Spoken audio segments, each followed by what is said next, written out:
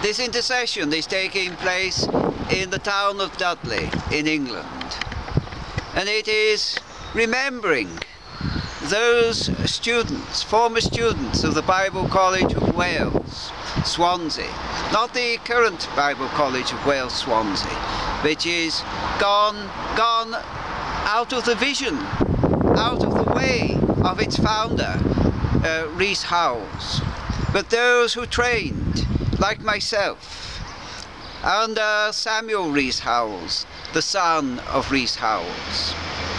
Now, before Rees Howells died, the Lord himself had promised that there would be Joshuas to carry on not just the work, but for the gospel to go to every creature. And this intercession is done specifically here, because behind me, two of the former students, Trevor and Sharon Baker, are at work from Dudley, reaching into places. But my concern is that are they actually continuing as they were trained at the Bible College of Wales in the days of Samuel Rees Howells? And similarly, only recently I have spoken with Samuel Adianju, who is very much keeping to the ways of his training. And also a few weeks ago, I actually met Billy McClintock.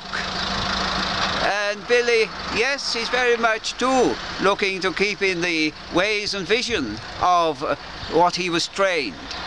But what has happened also to those who I've lost touch with, and those who have not gone on to be Joshuas, those who have not gone on in the ways of their training. And my concern with Trevor and Sharon Baker is that they've been drawn into false fire, false ways, the ways of Patricia King, even possibly the ways of Todd Bentley, and rather than that of the vision of Rees Howells and the full surrender message which was so prominent in the Bible College of Wales at the time of their training. I did make that full surrender, but where are those two who made the full surrender? Are they actually going on as they should be going on? Or have they been drawn into false ways, the ways of the false Jesus? And this intercession is very much to call back into the ways which were the ways of the Bible College of Wales, which were those of full surrender, and to go all the way with God, no matter what the cost was. So the scriptures, St. John's Gospel, chapter 3 and the 3rd verse. Jesus answered and said unto him, Verily, verily, I say unto thee, except a man be born again, he cannot see the kingdom of God.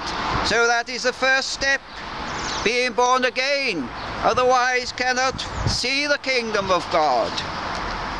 Then, Romans chapter 12 and verses 1 and 2. I beseech you therefore, brethren, by the mercies of God, that ye present your bodies a living sacrifice, wholly acceptable unto God, which is your reasonable service. And be not conformed to this world, but be ye transformed by the renewing of your mind, that ye may prove what is that good and acceptable and perfect will of God. And even still on those lines, that of Galatians 2.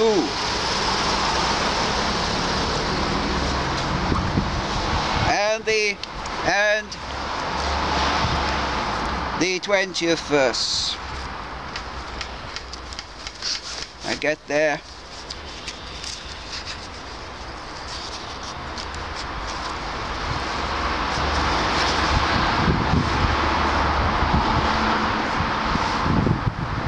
I am crucified with Christ, nevertheless I live. Yet not I, but Christ liveth in me, and the life which I now live in the flesh, I live by the faith of the Son of God, who loved me and gave himself for me. And finally,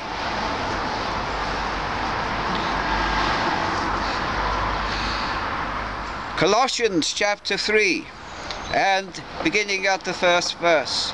If ye be risen with Christ, seek those things which are above, where Christ sitteth on the right hand of God. Set your affection on things above, not on the things on the earth. For ye are dead, and your life is hid with Christ in God. O God, Father, these verses. For ye are dead, and your life is hid with Christ in God. That is what thy servant Rees Howells, he knew, and he lived it. He was crucified with Christ. He lived as a dead man with no right to himself. And I'm calling upon thee now, for all those of former students of the Bible College of Wales, including Trevor and Sharon Baker, that should they have gone into other ways, ways of false fire, ways which are not of the Holy Ghost, ways that are not of the person of the Holy Ghost, that every one of them, that you will speak to their hearts and show them that it is the person of the Holy Ghost living his life in and through the surrendered person. I am willing to be made willing with what I said all those years ago, and the person of the Holy Ghost came in and I went out. And what happened to the others? Did they never make that commitment? Did they never make that surrender? Did the Holy Ghost, the person of the Holy Ghost, never come in? Because should he have come in, then they would have gone out, and they would never have gone into false fire or false ways. Because the ways of Patricia King, the ways of Todd Bentley, and the ways of Lucifer, they're the ways of the false Jesus. And I utterly now and completely expose the ways of Lucifer. These ways that have gone and are going, still going into other countries in Asia and Africa, deceiving, instead of bringing into that living relationship with the living God, instead of that discipleship. And the discipleship, what does it do? And what should it do? Set your hearts upon the things of God. Set your hearts upon the things of above, not the things of this world, not the physical things of this world, physical fire. No, but the signs of wonders which will follow, the healings and the miracles, not false miracles, but that which will bring glory to the Father through the Son.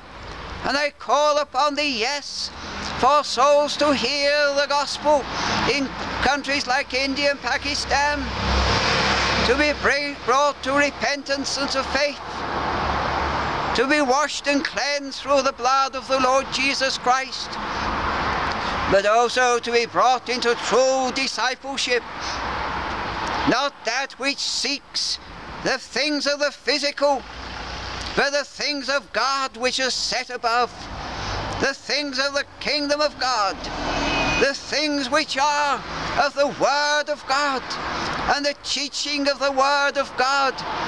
Bring, O God, in this country too, and in other countries, a return to thy Word, a hunger and a thirst for thy Word, and to seek the things of thyself, instead of the things of the flesh. I utterly and completely now bring down thy fire, thy true fire, to burn out the things of the flesh, and to call back unto thyself Joshua's, bringing the Joshua's that were promised to Rees Howells just before he died. There got to be brought into being now. They've got to come. Where are they? And I call upon thyself, O God, that you by revelation will speak to hearts, to those of past former students who are out of their callings, so come into the callings of thyself. And for those who may not have trained at the Bible College of Wales, but can still be Joshua's, that you will call them, and that you will see through that vision which you gave to Rees Howells, the vision of the gospel going to every creature. And this is asked through his name, through the name of Jesus, that he will be preeminent in all things, that he will be given his rightful place, not to ministries which are of Patricia King, of Todd Bentley. They have no right, because they will not give the Lord Jesus Christ his preeminence. He is exalted at thy right hand, having all authority in heaven and earth, having made an open show of the principalities and powers of darkness. And I may now, through that authority in him, that identical faith of him, I utterly and completely destroy the works of the devil, which have come against the fulfilling of the Joshuas for the vision given to Rees Howells, and that they're now set free, they're now coming in because the fields are white unto the harvest, and that through the continuing ministry, through thy servant who is speaking, and those who are with him in Bible College of Wales, that the Joshuas now will come, and the resources are set free from these false ministries of false fire, and will come into line for that which you said to Rees Howells. For it is that the Lord Jesus Christ and he alone shall be glorified, because Jesus said, if ye abide in me and my words abide in you, ye shall ask what ye will, and it shall be done unto you. Until you now, Father, be glorified through thy Son, the Lord Jesus Christ, the power of his blood, the power of his resurrection, the power of his ascension, and the power of his glorification. Amen.